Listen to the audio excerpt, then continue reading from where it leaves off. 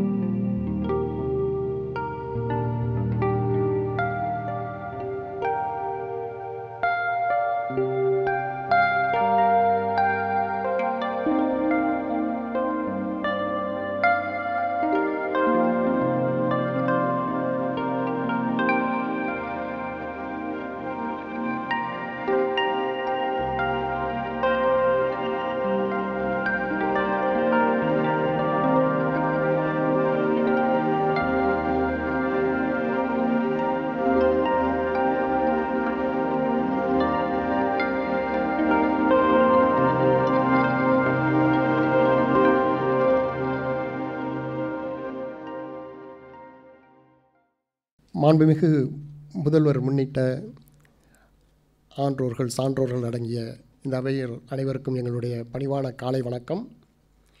நீதி மற்றும் சமத்துவத்திற்கான ராகேஷ் அறக்கட்டளை தொடர் சொற்பொழியின் முதல் அரங்கமாக ரோஜா முத்தையா ஆராய்ச்சி நூலகத்தின் சார்பாக நடைபெறும் இந்த விழாவிற்கு வருகை தந்துள்ள உங்கள் அனைவரையும் வரவேற்கின்றோம். Good morning to you all. I welcome one and all on the occasion of the first Rakesh Memorial Endowment Lecture for Justice and Equity being conducted on behalf of the Roja Muthiah research library. நிகழ்வுக்கு முன்பாக வந்திருக்கக்கூடிய விருந்தினர்களை நாங்கள் கௌரவிக்க விரும்புகின்றோம். NR Ilango அவர்கள் மாண்புமிகு முதல்வர் அவர்களுக்கு சால்வை அணிவித்து புத்தகத்தை பரிசாக அளிப்பார்கள். அதனைத் தொடர்ந்து ரோஜா முத்தையா ஆராய்ச்சி நூலகத்தின் இயக்குனர் சுந்தர் அவர்கள் திரு கபில் சிபல் அவர்களுக்கு சால்வை அணிவித்து புத்தகத்தை பரிசாக அளிக்கும்படி கேட்டுக்கொள்கின்றேன். அவர்களே திரு என் ராம் அவர்களுக்கும் சால்வை அணிவித்து புத்தகத்தை பரிசாக அளிக்கும்படி கேட்டுக்கொள்கின்றோம்.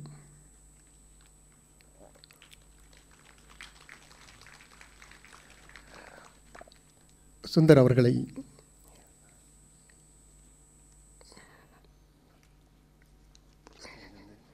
வேதநிதி ஸ்டாலின் அவர்களுக்கு சால்வை அணிவித்து புத்தகத்தை அளிக்கும்படி கேட்கின்றோம். Now our chief guest, today's speaker, will present a book, The Shades of Truth, to the Honorable Chief Minister on his behalf. He wishes to give the book, sir.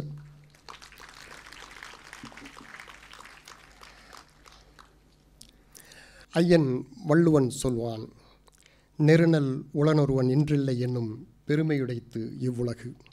Sir, our greatest poet Thiruvalur said, the world possesses an arrogant pride. I emphasize an arrogant pride. That one who yesterday was is not today. வள்ளுவனின் இந்த குறளுக்கு பரிமேல அழகர் முதல் சாலமன் பாப்பையா வரை உரை எழுதியிருக்கிறார்கள். ஆனால் முத்தமிழறிஞர் doctor கலைஞர் அவர்கள் எழுதியிருக்கின்ற ஒரு உரைதான் இதற்கு முத்தாய்ப்பானது. டாக்டர் கலைஞர் அவர்கள் சொல்வார்கள், இந்த உலகமானது நேற்று உயிருடன் இருந்தவரை இன்று இல்லாமல் செய்துவிட்டோம் என்ற அகந்தையை பெருமையாக கொண்டிருக்கிறது என்று சொல்வார்கள். எல்லோரும் இது ஒரு பெருமை என்று கொண்டிருக்கும்போது it's not a fried, it's an Arakan fried. அகந்தையை பெருமையாக கொண்டிருக்கிறது என்று சொல்வார்கள். அதனைத் தொடர்ந்து வள்ளுவன் சொல்லுவான், நத்தம்போல் கேடும் உளதாகும் சாக்காடும் வித்தகர்கல்லால் அரிது. கலைஞர் மீண்டும் கூறுவார், துன்பங்களுக்கிடையே கூட அவற்றை தாங்கும் வலிமையால் தமது புகழை வளர்த்து கொள்வதும் தமது சாவிலும் உள்ள புகழை நிலைநாட்டுவதும் ஆற்றல் உடையவருக்கே உரிய செயலாகும். வித்தகருக்கல்லால் மற்றவர்களுக்கு அது அரிது என்று சொல்லுவார்.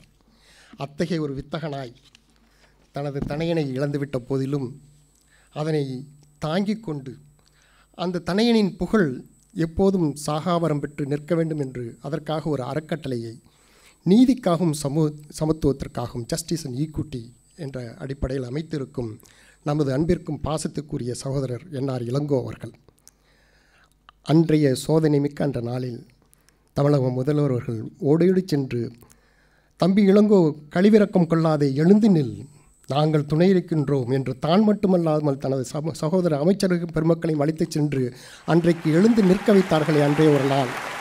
அன்று எழுந்து நின்றார்கள் என்ற சகோதரனும் என்னுடைய சகோதரியும் அந்த ஒரு நாளை நாங்கள் மறக்க முடியாது.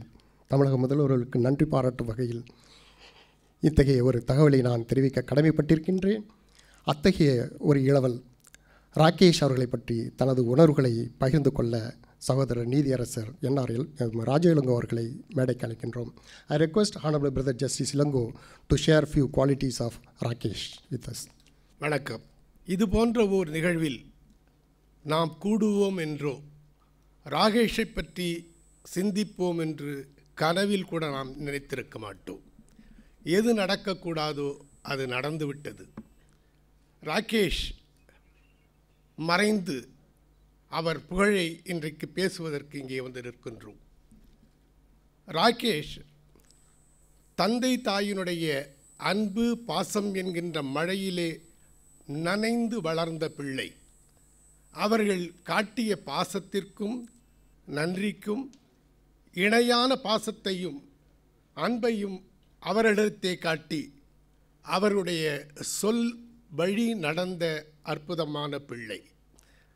சகோதரி ராகவியினுடைய அன்பு தம்பி என்பதை விட ஒரு தோழனாக இருந்தவர். மாமன் மாரியினுடைய மனம் நிறைந்த மருமக பிள்ளை. இல்லத்திலே இருக்கிற பெரியவர்களுக்கெல்லாம் ஓர் செல்ல பிள்ளை. தன்னுடன் பயிலும் மாணவர்களுக்கு ஓர் தக்க தோழன். பள்ளி காலத்திலே ஆரம்பித்து கல்லூரி இறுதியாண்டு படிக்கிற வரையிலே அவர் சேர்த்து வைத்திருக்கிற நட்பின் பட்டாளத்தை நம்மால் வியந்துதான் பார்க்க முடியும். நட்பு என்பதை வெறும் வார்த்தையாக மட்டுமல்லாமல் உடுக்கை இழந்தவன் கைபோல் அங்கே இடுக்கண் களைவதாம் நட்பு என்று அந்த நண்பர்களோடு அவருடைய துயரங்களிலும் அவருடைய சங்கடங்களிலும் பங்கெடுத்து கொண்ட ஒரு அற்புதமான பிள்ளை. அந்த ராகேஷ் மறைந்த பொழுது என்ஆர் இளங்கோவை தேற்றுவதற்காக பலர் வந்தார்கள். அவரிடத்திலே பேசுகிற பொழுது பல வியத்தகு உண்மைகளை நாங்கள் உணர்ந்தோம். என்ஆர் இளங்கோ அவர்களோடு தொடர்பில் இருந்த கழகம் சார்ந்த கட்சிக்காரர்கள், தொழில் சார்ந்த கட்சிக்காரர்கள் அனைவரும் அவரோடு தொடர்பில் இருந்திருக்கிறார்கள் என்பது வியக்கத்தகு உண்மையாக இருந்தது. இன்னும் சொல்லப்போனால் இளங்கோ அலுவலகத்தில் இல்லாத நேரத்தில் ராகேஷ் அவருடைய பணியை மேற்கொண்டு வந்திருந்தவர்களோடெல்லாம் உரையாடி அவர்களை வியக்க வைத்திருக்கிறார். சில பேர் இளங்கோவை சந்திக்க முடியாமல் வீட்டுக்கு சென்று இளங்கோவுக்கு பதிவுகள் அனுப்பியிருக்கிறார்கள். உங்களை சந்திக்க முடியவில்லை, உங்களுடைய அற்புதமான பிள்ளையை நாங்கள் சந்தித்தோம், உங்களை விட மிக மேலான இடத்திற்கு வருவார் என்று அவர்கள் போட்ட பதிவுகளை இளங்கோ என்னோடு பகிர்ந்து கொண்டிருக்கிறார். ராகேஷ் என்கின்ற வார்த்தையே உற்சாகம் என்பதற்கு பொருளாக அமைந்தது. ராகேஷனுடைய உடல் மொழி, பேச்சு இரண்டுமே எப்பொழுதும் உற்சாகம் நிறைந்ததாக இருக்கும். அவன் உடன்படித்த மாணவர்கள் அதை உணர்ந்திருப்பார்கள். என்றைக்கும் அவருடைய முகத்திலே நான் சோகத்தை பார்த்ததில்லை. என்றைக்கும் கடுகடுத்த முகம் கிடையாது. தந்தை தாயிடத்திலே காட்டிய அன்பிலே அளப்பரிய அன்பை காட்டிய நல்ல பையன். அந்த பையனை பற்றி தேநீர் கடையிலே இருக்கிறவரை, நடைபயிற்சி செல்கிறவர்கள், உடற்பயிற்சி கூடத்திலே இருந்தவர்கள் என்று யாரை பார்த்தாலும் அந்த பையனை பற்றி சொல்லுகிற ஒரே வார்த்தை, பெரிய இடத்து பிள்ளை போல் நடந்து கொள்ள மாட்டார், எல்லோரிடத்திலும் அன்பாகவும் பணிவாகவும் நடந்து கொள்கிற அற்புதமான பிள்ளை என்று அவரை பற்றி ஒரே மரியாதை சொன்னார்கள். சரி, ராகேஷ் மறைந்து நமக்கு விட்டு சென்றிருக்கிற செய்தி என்ன என்று யோசித்து பார்த்தேன். இடி போன்ற செய்தி. இளங்கோ துவண்டு விட்டார், மீளாத்துயரில் ஆழ்ந்து விட்டார். அவரை மீட்க முடியுமா, மீண்டு வருவாரா என்ற கேள்வி ஆயிரமாய் அனைவர் மனத்திலும் நின்றது.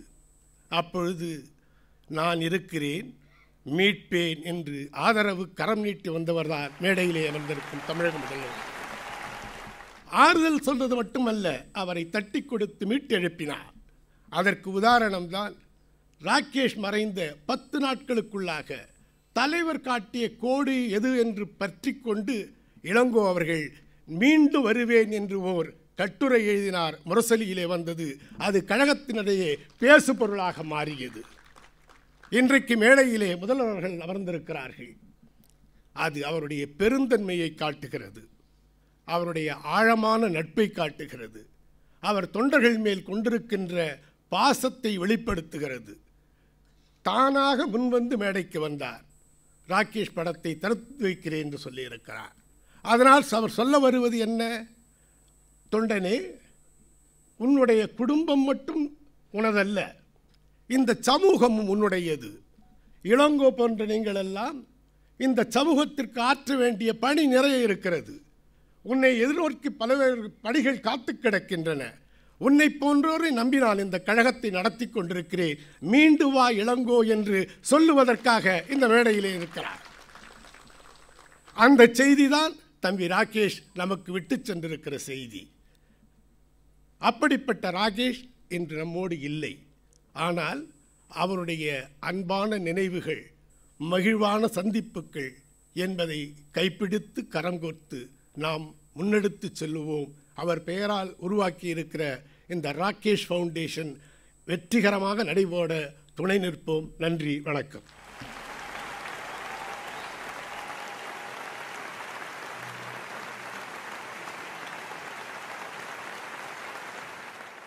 தளர்ந்து விடாதே தம்பி, எழுந்து வா, உனக்கான பணிகள் 1000 என்று கூறி ஆறுதலும் கட்டளையும் விட்ட மாண்புமிகு தமிழக முதல்வர் அவர்கள் ராகேஷ் அவர்களுடைய திருவுருவப் படத்தை தனது திருக்கரங்களால் திறந்து வைப்பார்கள்.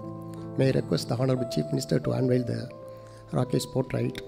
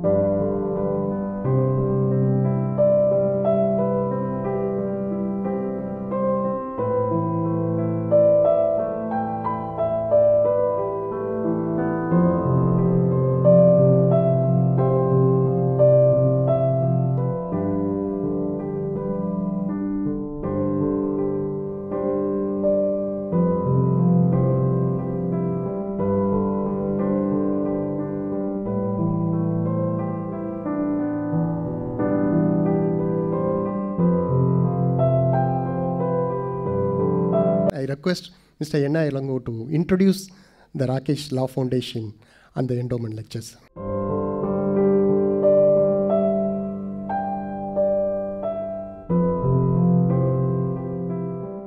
My most beloved senior advocate, Mr. Kapil Sibal, most respected Mr. N. Ram, senior advocate and member of parliament, Mr. P. Chidambaram, honorable judges, senior advocates, family, and friends. My son Rakesh Ranganathan was just 20 when he left due to an unfortunate car accident on 10th of March 22. Rakesh was a nice kid. He always did things that made me and his mother proud. He always made sure that he kept us happy. As said by Justice Rajalango, Rakesh means enthusiasm, energy, and Rakesh means happiness. He might have left us thinking that life after 20 was boring and that involved worldly affairs that would have driven him to sadness. My family and I had two choices, either to grieve his death or to celebrate his short, beautiful life that he lived. Rakesh would have definitely wanted us to pick the second one, and hence we have decided to celebrate his life. On behalf of my family, request all of you to celebrate the sweet memories and wonderful life of Rakesh. Today, 16th of April 2022, is his 21st birthday. I want all of you to celebrate his birthday. Justice Agbreli was mentioning about Tirukural. With the permission of chair, I will have few sentences in Tamil. நெருநல் உளனுருவன் இன்றில்லை என்னும் பெருமை உடைத்து இவ்வுலகு. அதனுடைய பொருளையும் நீதியரசர் சொன்னார்கள். நிலையாமை பற்றி திருவள்ளுவன் மட்டுமல்ல, ரோம பேரரசன் மார்க்கஸ் தன்னுடைய மெடிடேஷன் புத்தகத்திலே நிலையாமையை பற்றி மிக விரிவாக எழுதியிருக்கிறார். கணியன் பூங்குன்றனாருடைய யாதும் ஊரே அந்த பாடலில் கூட நிலையாமை குறித்து மிக விரிவாக சொல்லப்பட்டிருக்கிறது. ஆனால் நிலையாமை குறித்து சொன்ன வள்ளுவன் இறந்தார் பற்றி ஒரு குறள் சொல்லியிருக்கிறான். அதாவது இல்வாழ்க்கையில் இருப்பவருடைய கடமையை குறித்து. துறந்தார்க்கும் துவாதார்க்கும் இறந்தார்க்கும் இல்வாழ்வான் என்பான் துணை. அதாவது வாழ்க்கையை துறந்தவர்களுக்கும் வறியவர்களுக்கும் தன்னோடு இருந்து இறந்தவர்களுக்கும் இல்வாழ்க்கையில் இருப்பவன் துணையாக இருக்க வேண்டும் என்று. எனவே ராகேஷுடைய கடமைகளை, அவனுடைய கனவுகளை அறிந்த நான் அவைகளை நிறைவேற்றுவதை இல்வாழ்க்கையில் என்னுடைய கடமையாக நினைக்கிறேன்.